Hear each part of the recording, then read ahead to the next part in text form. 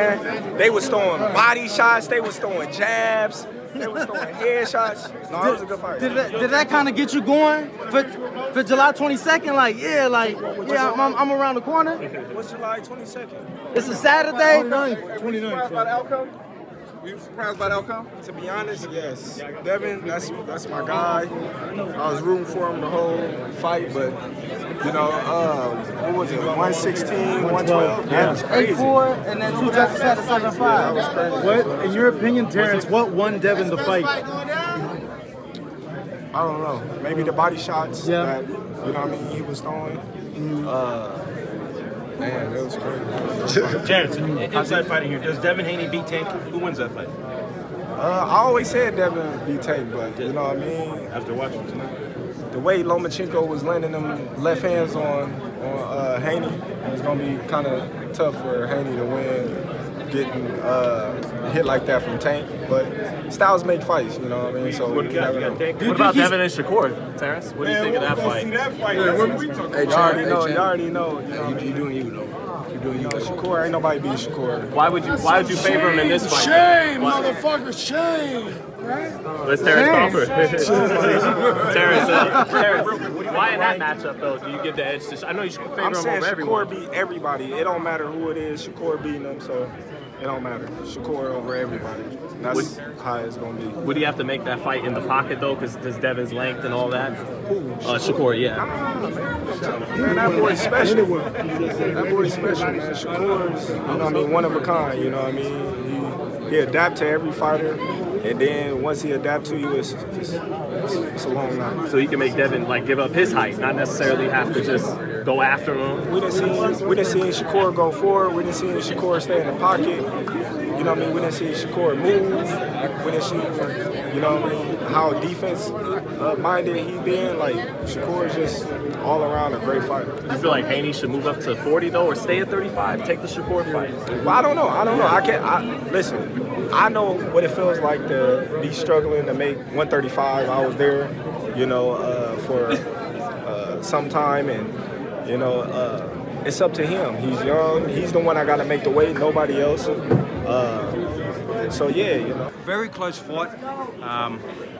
He did a lot of good work early. Devin, Haney, Lomachenko came back later on in the fight like a true champion, and you know, very close fight. I don't think we should ruin such a good fight, such a high-tech fight by the other robbery and what everyone's, you know. So you felt like the scores were appropriate? Look, I think 7-5 I'm happy with. I'm happy with 7-5. Could have been a draw.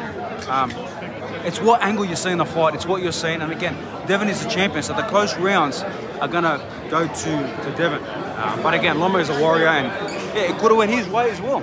Did you think the last round the deciding factor in the bout? So you know that it was so hard to score every round. It was like, what do you think? What do you think? Could have went that way. Could have went that way. So that's why it's such a close fight. That's why it's such an interesting fight, man. So, what happens for Vasiliy Lomachenko next? Where does he go from here? I think he's got a big stadium fight in Australia with Kambosos, like we were originally meant to do. But again, let him heal, let him go back to the Ukraine. So I'm praying for the Ukraine, and you know, it is what it is. How about Devin Haney? After the fight last time out against Ryan Garcia, I caught up with Tank's brother Meech, and Meech said clearly we are looking clearly to step to Devin Haney next immediately after this next fight. What would you think if they got together? Look, styles make fights. Styles make, and that's what I've been telling the boxing fans for so long. Styles make fights. He might beat him. He might lose to him. He might lose to that guy. He might beat the guy that lost to him. So it doesn't. We want the best fight on the best. Forget the zero, and you know, like we saw tonight, such a great fight, you know, high-tech fight, and you know, we'll see if they get it on or if Devin moves up. What advice would you have for Loma? Look, Loma's a true champion. He's a true champion. You know, I've always liked Lomachenko. You know, we're meant to fight, and you know, I'm sure he's going to bounce back. He'll be back. It's not the end for Lomachenko. How'd you see the fight, Jorge? Tell me. How'd you see the fight, bro? Revísate, porque creo que me robaron la cartera, man. ¿Oh, sí? Robaron a todo el mundo. No. Ah! Say that in English, Jorge. Come on, man. You thought they robbed It's being robbed, man. Watch out your wallet, your watch, and everything, okay? How'd you have it scored? I think I saw Honestly, Loma by 2 points. 2 points. Yeah. What is that? 112, 160. What the shit is going 4 rounds. Man, it's stupid. Yeah. But you know, that's the thing what we saw right now in boxing. More show business than reality boxing. You know what I mean? So, Which rounds? Loma. Yeah, Loma for 2 points. Huh? 2. Yeah. That shit, the fight was amazing. A hell of a fight. From round 1 to round 12, man. It was a hell of a fight. Decision, that shit was trash. What do you think the score should have been? About 8-4. 8-4 in what direction? Lomachenko, for sure.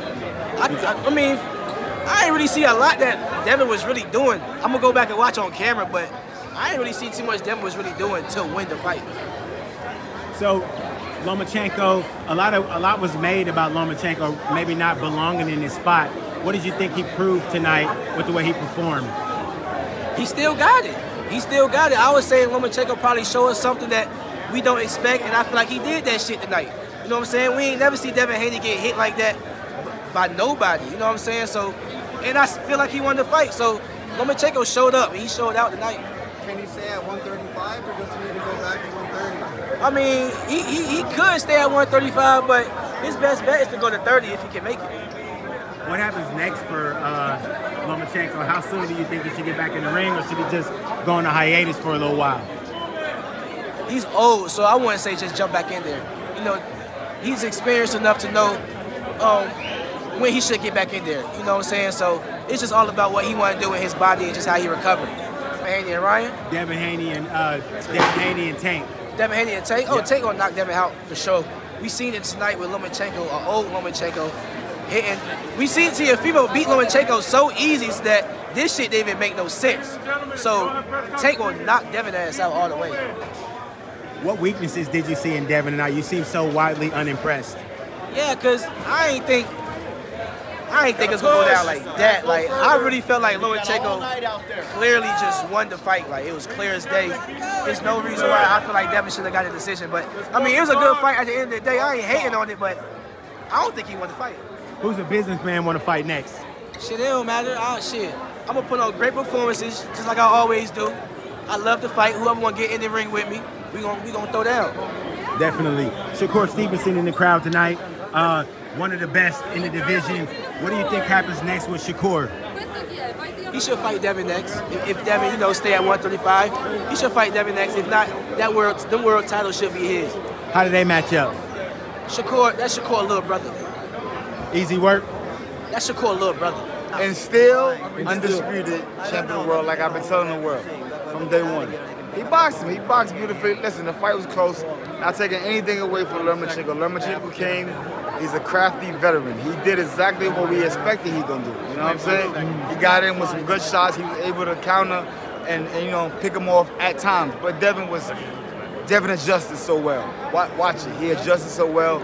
He started out good in the early round with the jab, but then in that middle rounds, he found that body. I mean, did you think that leg was gonna come up? I was taking bets over here that leg was gonna come all the way up. He was gonna pick that shit up. What'd you make, I guess, why do you, so I guess this is interesting. The fans here, I feel, felt Lomachenko won, but in boxing, what won Haney the fight? In your opinion, what are they missing that you saw? Ring generalship. Yeah. He walked him down. You know what I'm saying? He pressed the fight. He pressed the fight beautifully. You know what I'm saying? He used his jab. He let combinations go. You know what I'm saying? When he had to. What happens if he faces Shakur? Great fight. Great fight. I mean, you could take Shakur. That's my little brother, man. He's a monster. You know what I'm saying? Devin Haney is the undisputed champion of the world. When that fight comes, the game plan will be put together, and we'll just go in there and do what we got to do. That's it. Anthony, what you think, bro? What do you think about the fight? You know what? I know obviously the crowd is against Haney, yeah? I think it was a very close fight. One of the scorecards were too wide, but early rounds, no one was respecting the body work that Haney was doing. So I feel like that's what won him the fight. He kept him at distance. I think he only had like 2 or 3 bad rounds, and they were big bad rounds. That's why I think everyone swayed, but majority of the fight, I think Haney had it. The score, you thought it was fair? Not the one that was wide, the 116, 112. I think that was a bit much, but the 115, 113, I can go with that. And maybe like if it was a if it was one round a bit shorter, It was a close fight, but I did give it to Haney. Who'd you have? You had Haney? My bro. Yeah, I had Haney. Yeah. Good stuff, Anthony, man. Thank you. It's a 12-round fight. It's not. I'm saying if it was one, if who had the best round, Lomachenko. Let me ask you this then: Shakur beat Haney, in your opinion? It's a hell of a fight. I remember I used to watch them spar. Yeah. They used to spar quite a lot in Florida gym. That would be a hell of a fight, man. Tactical. Remember, styles mean fights. People are going to go off of this performance against a legend in Lomachenko because it was a close fight, and then again Shakur's last performance, it was easy. It was excellence. But when you match them up, it will be such a technical fight. I want to see it. I want to see it. It was a tight fight, close fight, great skills. But you know, I wasn't judging it. I was just there to enjoy the skills. That's what I was here for. What do you think is next for either guy, starting with Devin Haney? Do you think Devin Haney goes on and fights Tank next? That's the one everyone wants. I'd love that. That makes sense. Or a rematch. I'd watch I love a rematch. You love a rematch? I'd love a rematch. What do you think Lomachenko has to do to win the rematch? I don't know. He did a lot tonight, though. I thought that was a very good fight. I think a lot of people got caught up in Lomachenko's age and Lomachenko being laid off and his commitment to his country and everything. I think everybody got caught up in that, and they thought that, you know, because I thought Devin, early on, Lomachenko did exactly like he did when he was fighting Teofimo. I mean, he did nothing. And I think that when he did come around, he came back and then he started to win rounds. And I mean, he looked really, really impressive. And I think that, and then that made people think that, you know, they forgot about that he was giving away rounds too.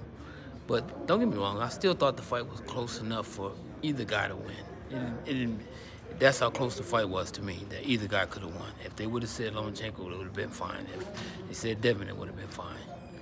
116, 112. A lot of folks seem to have a little bit of concern and take umbrage to that score. What did you think about that?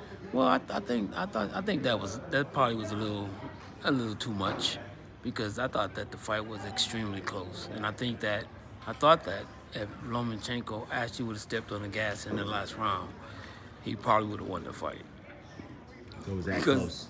Yeah, I mean, that's how close it was to me. I mean, I thought that either guy could really win. And I think that, you know, what Devin did is in the last round is basically, you know, kind of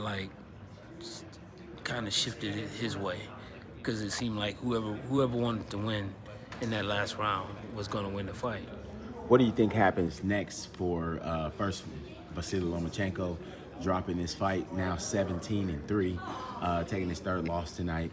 Where do you think he goes from here? Well, I think that what he showed today really resurrected his career. I think that a lot of people thought that Lomachenko was going to be done just because Devin was much bigger, you know, and not necessarily stronger, but, you know, a much bigger fighter, and that he was going to annihilate him, you know. But he showed that he belonged. He showed that he still belongs. The guy's been laid off for a whole year, you know, and haven't done nothing in boxing for a whole year, and, you know, doing stuff for his country and stuff like that, you know. And I mean, nobody knew what he had left, and there's definitely no shame in losing to Devin, and there's really no shame because the fight was close enough for him to even win. So I think the best route for him is to try to check out, probably, because I mean, he did really good at 135 pounds. You know, give it a shot, or drop back. I think if he dropped back down to 30, I think he'll be king again. You know, so I mean, I think that with this performance, I think that his stock went back up. You know, I mean, and you know, right now, I mean, basically, you know, I mean, it's just a matter of, I think, what weight division he chose, and that's either 130 or 135. I think that he'll be all right in either one. What about Devin Haney? A couple of weeks ago, I caught up with Devin Haney's. I caught up with Tank Davis's brother Meech at the media workout for Tank Davis and after the fight versus Ryan Garcia after he knocks Ryan out. He told me, quite frankly, look, we looking to step to Devin next. We actually need to fight Devin next. What do you think about how they match up, Tank Davis and Devin Haney? Oh, I mean, I think that's a great fight. That would be the perfect fight for boxing. I mean, and one thing that Devin would have to do with the Devin that we seen tonight, have no chance against Tank. Why is that? Because of the way he fought. He took way more risk than he needed to. I mean, with Tank, it only takes one punch. So you gotta when you're fighting Tank, you're gonna have to fight precise. You're gonna have to be precise with everything that you do, because if he hit you one time, the fight could be over. So you're gonna have to fight at a safe distance, and you're gonna have to do that the whole entire fight. And like even Devin himself, he said he changed his fight style tonight just for Lomachenko. But I mean, Devin's smart enough to know that he can't fight that same way with Tank. So if you were to rank them all, Tank, Shakur, Devin, where would you put them? Leaving the belts off the table, if you could do so. Really leaving the belts off the table, still, I think, the one thing is this, I think either guy can beat either guy, but Tank is the one guy that's different than all the rest because he has power and he has one-punch knockout power. So Devin can be ahead of him, 10 rounds. Tank can still hit you one time and it might be over. Same thing with Shakur. I mean, but I'm not saying that they can't fight a perfect fight. I mean, those are two of the best young boxers out there today. And I mean, basically, if anybody has a chance of beating Tank, it's Shakur Stevenson and Devin Haney. But they're gonna have to fight at a safe distance. They're gonna have to keep the distance. That's the most important most important part of fighting Tank is stay in your distance, staying out of the range of being caught, because once he hits you, it's gonna be over with. With the 115, 113, it could have been that. I don't know the scorecards, but I was listening to the commentating just now in the arena, and I believe that I guess they were saying Devin pulled out that 12th round, so that's what broke it from a draw. So you can't call it a robbery. It was two very talented, high level competitors, fighting at the best level, and it is what it is. What would you like to see next? A couple weeks ago, the last fight for Tank Davis, I caught up with Tank Davis's brother after the fight, Meech, and Meech let me know, hey, we're looking to step to Devin next. We need Devin next. Yeah. What are your thoughts about that? I would love to see that. I would love to see that next. But it's up to Devin Haney if he's going to stay at lightweight. The weight has been a factor for the past couple of fights. So again, I know with Devin, it has to make sense. And what I mean by make sense, it has to be some real money on the table. But as a fight fan, I'd love to see that fight. And even if it's not at 35, you think they could probably match up at a catchweight, huh? Catchweight, whatever, you know what I mean? It's still a good fight. It's a good fight. But like you said, definitely I would like to see that fight, whether it's at 35, 40, in between 135 and 40. But boxing needs these type of matchups to continue growing and getting people interested in seeing the fights. How do you see a potential matchup between Tank Davis and Devin Haney if they did? It's going to be a hard fight for Devin Haney, and I said it because from what we've seen today, he did get hit with a lot of good left hands, and Tank Davis has a huge punch with that left hand. I'm not saying that Devin can't win it, but just that I feel like he just some things he needs to work on, like any other fighter. Even including myself, I had to work on things. So that's the norm. But again, like I said, I would like to see that fight. It's a dangerous fight, but it's a good fight for the sport of boxing. It's a fight we need, and if we can't get that fight, fight Shakur Stevenson. Fight one of those two individuals. But I would rather see one of those two guys fight Devin Haney next. What would you like to see out of Vasiliy Lomachenko? Valiant effort tonight. fought his heart out. Still shows that he belongs at this level. What do you think about I mean, he his still shows he performance? can compete at this level. Maybe more importantly, but it's just like I don't know where he goes from here. You know what I mean? I don't know if he has the motivation anymore. You seen how upset he was in his locker room a few moments ago on the big screen or whatever. So I can't call it. But again, see what was the scene in his locker room? you know, he was crying. He was upset. He was very upset. You know what I mean? So that takes a lot out of you. You know, mentally. You know, it takes a lot out of you. So who knows? But again, shout out to Vasiliy Lomachenko. He did his thing. Hell of a dude. Hold on, let me just get my man over here. Shout out to my man. Come on, you gotta come over here, brother. You gotta get over here. Shout out to my brother over here, Jermaine Ortiz. But like I said earlier, I would like to see him fight one of the, the top competitors in the division. Jermaine, what did you think about the fight tonight? We saw Devin Haney defeat Vasiliy Lomachenko. What did you think about it? Man, I thought Loma won. I thought Lomachenko won. I thought he dominated the fight. He pressed the fight. He landed the cleaner shots, landed more shots. That's all I gotta say. What's getting lost, my man, in all this controversy right now is what a great fight it was. That's what's getting lost. It was, in my mind, that was one of the closest fights I've seen in a long time. Even within the rounds were very close. I think Devin built up a lead, and I think I didn't look at the scorecards, but on my card, I thought Devin body work, particularly early in the fight, was incredible. I thought that's where he was getting the best of Loma. But Loma did some great things in there too, man. And it was a very, very close fight. I had the fight getting tighter at the end. I thought Loma won, more of the final section of the fight. But I had Haney up early, and to me it was like so many rounds were so close. I circled a bunch of my own scores, saying, "What the fuck? I don't know," right? But I had a round to draw, Devin by one, a round to draw like that. I mean, I wouldn't have been that upset with a one or a point either way, right? So I don't think, other than the one card, I don't think the other 116, 112. Yeah, other than that card, I don't think there's anything wrong with the other cards. And I think that it was a brilliant exhibition by two of the most gifted fighters in our sport. I thought they both fought their hearts out. Neither one of them deserved to lose. Maybe that's another reason that the draw was, and a lot of people also out there did think it was a draw. I understand why Loma's upset, because when you fight that kind of fight and you don't win, and you, in your own head, you thought, I did what I had to do, I executed my game plan. But I do think it was that kind of fight. It was a very hard fight to score. But honestly, boxing fans were a winner tonight. The whole sport won tonight. And if you want to know what great boxing is, like what really polished, it's why we call it the sweet science.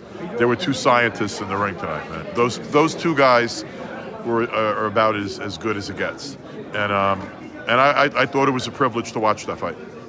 In the middle round. And I'm happy for Devin. And I felt badly for Loma that he has to deal with that kind of loss. I felt badly for Devin that he had to listen to boos when he fought a brilliant fight.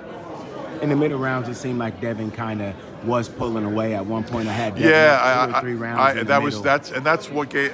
That's why I had Devin pulling away, and then I had Loma pulling it closer at the end, but not maybe not quite getting there. And that's how the judges had it. I was almost expecting a draw a little bit. On my card, I had going into the last round, the way if Devin won the last round, he wins the fight. If Lomachenko won the last round, it would have been a draw. Subsequently, my card was 114-114. Doesn't mean anything in this situation, but I did think that the fight was a draw itself. Yeah, it was as close as it gets. And man,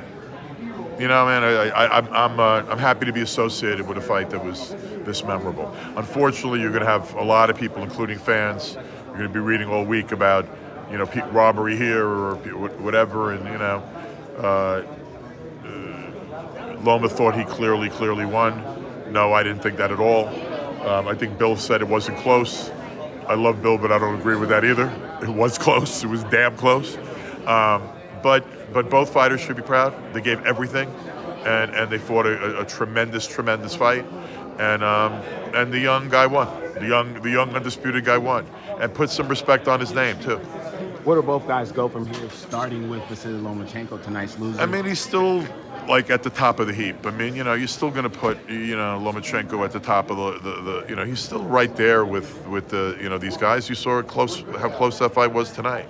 So where does it put him? He's still in that top echelon. Devin's undisputed. You know, Loma's right there. I mean, you know, I'd like to see Loma against any lightweight in the world, right? And I wouldn't mind seeing down the line a rematch of this either. So, you know, Loma's, like he said, on to the next one. You know, I mean, and Devin, you know, there's a lot of directions Devin can go, and there's a lot of quality fighters at 135, and a lot of quality fighters at 140. You know what? I got to tell you another thing too. I think that Devin and his team have to really consider the weight drain, and you know how difficult it is to get down to 35, because he's obviously a big kid. I mean, he's a big lightweight. So, I mean, the decision about whether they stay at 35 or go to 40, I mean, that's something that Devin and Bill and their team are going to have to figure out. One of the best guys at 135. Naturally, whenever you bring up the 135 division, it's Gervonta Tank Davis. Tank, yeah. I'd love to see either guy against Tank. I met up with Tank Davis's older brother, Meech, a couple of weeks ago after the Ryan Garcia fight. He let me know a little insight into the thoughts in the camp. He said they want to step to Devin Haney next. In fact, we need Devin next. If they did lock up, how would you see that fight going? That's a great fight. But I got to tell you, I see Devin's going to be quite. Look, you know what? Tank Davis's one-punch, counter-punching power is among the best I've ever seen. Like as a counter-puncher, as a power counter-puncher, he's one of the best power counter-punchers I've ever seen, right? Ever. But he's not the most active guy, and he's sort of a guy that you can get a points lead on. And if he doesn't land the big bomb, I think he's beatable. Okay, thing is, he keeps landing the big bomb. I mean, I don't think Devin's camps would be afraid of that fight. So it is what it is. I'm happy. I wanted to say thank you, Bob, Mr. Bob, you, company Top Rank, who gave me this second chance. It was unbelievable night for me, for our team. I never forget this night. And see you next time. Before we get to the media questions, I'd like to kick it over to Loma's manager, Agus Klimas. And I'm going to say just like it is, this is the biggest robbery in the middle of the day.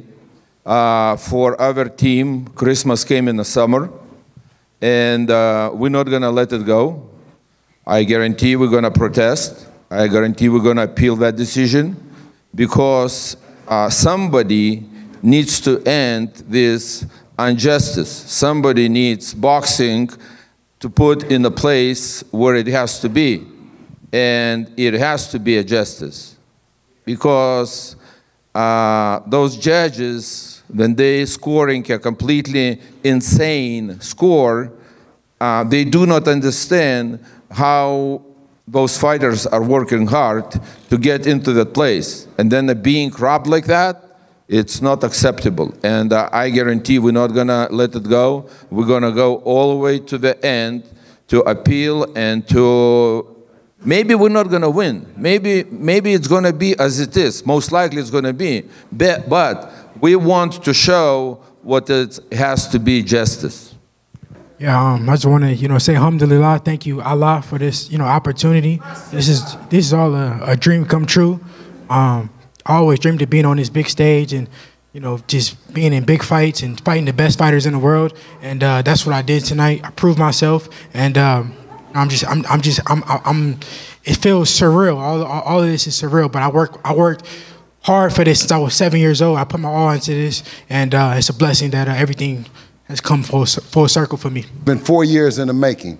Shout out to Lomachenko and Team Lomachenko, a tremendous champion, a hell of a father and son duo. But tonight was our night, so I want to give a shout out to them and thank them. He's a hell of a champion and a future Hall of Famer. But tonight, one star has set and one star has risen, and I'm happy to say that the king of the boxing is here. It's Devin Haney. Yes.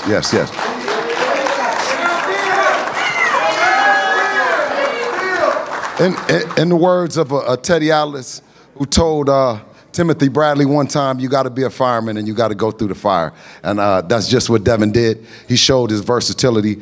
He fought the fight that the people wanted to see. Of course, you know, he could have been on his back foot and jabbed and made it a strategy kind of night. But I think he took it to him, man, and I couldn't be no more proud of him.